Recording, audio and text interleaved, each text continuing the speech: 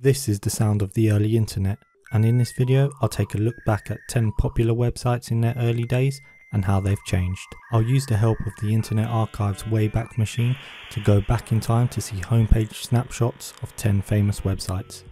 Firstly, let's look at arguably the most useful website on the internet, Wikipedia.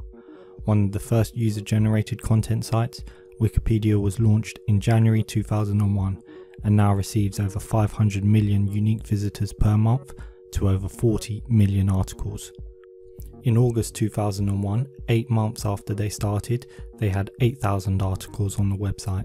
By 2002, they had over 48,000 articles.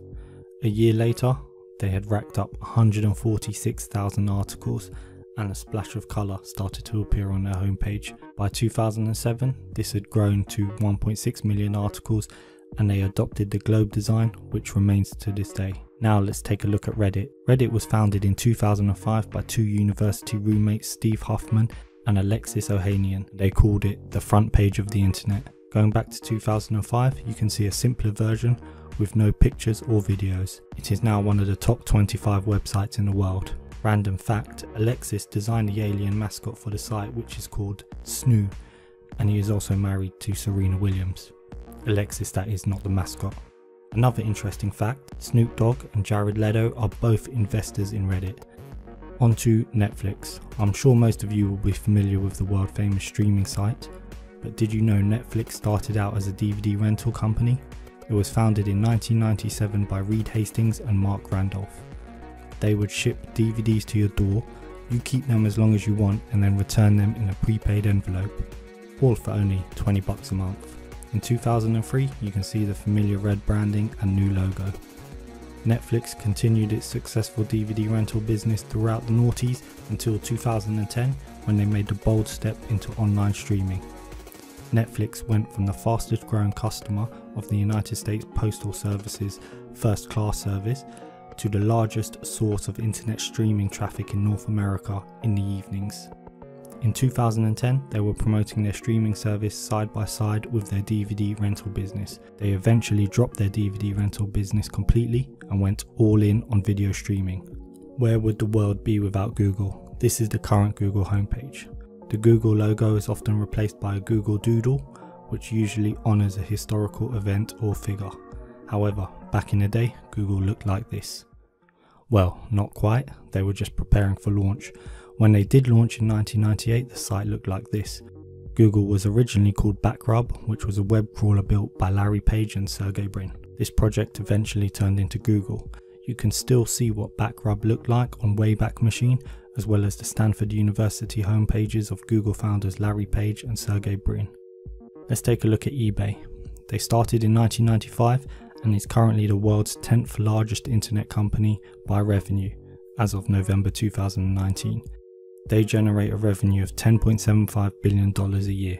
eBay started out as AuctionWeb before the owner changed the name to eBay, which comes from Echo Bay Technology Group, the name of the consulting firm set up by the founder. In 2001, eBay was the largest e-commerce site in the world. Fun fact, Beanie Babies accounted for 10% of all listings on eBay in 1997.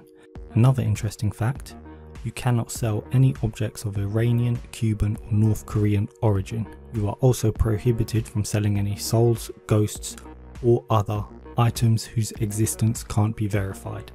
Onto the current #1 e-commerce site in the world, and you guessed it, Amazon. The website sells practically anything you want. However, when Jeff Bezos first started it, they only sold books. Check out that logo, Earth's biggest bookstore. They've come a long way. By 1997, they updated the logo, incorporating orange into the brand. A mere 2 years later, in 1999, they were selling books, music, games, DVDs, toys and electronics. This picture probably sums up Amazon's growth a bit better. You could say he's not in the book business or the e-commerce business, he's in the empire business.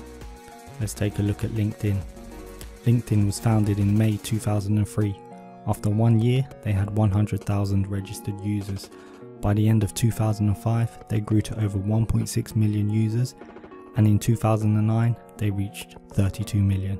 It's 2019 now, and they have over 300 million active users per month, and 40% of them visit daily. Another interesting fact, you can increase your LinkedIn views by 11 times just by including a photo. You all know Facebook and probably seen the movie. Facebook launched in 2004 and used to be called The Facebook. This is one of the earliest screenshots on Wayback Machine. If you're wondering who this guy is, it's not Mark Zuckerberg or Al Pacino as some originally thought. It's actually musician Peter Wolf.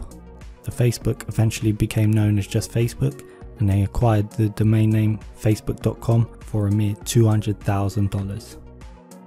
Twitter launched in 2006, but it wasn't until 2010 that they started monetizing the site with ads and promoted tweets.